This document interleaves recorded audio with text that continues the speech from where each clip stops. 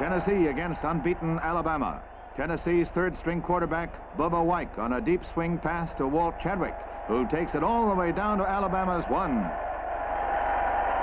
Tailback Chadwick over left guard, and the Tennessee Volunteers score first. The kick makes it 7-0. Third quarter, 7-all. Pickens to Alabama's 5. Wyke pitches out to Chadwick, who throws to Ken DeLong, making it Volunteers 14, Crimson Tide 7. The Vols widen their point margin when Carl Crimser boots a 47-yard field goal to make it 17-7.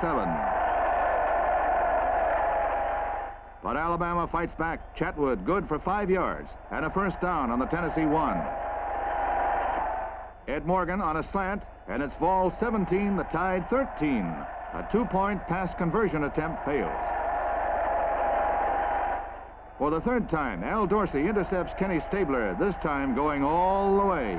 Tennessee upsets Alabama, 24-13, ending a 2-year, 25-game unbeaten streak.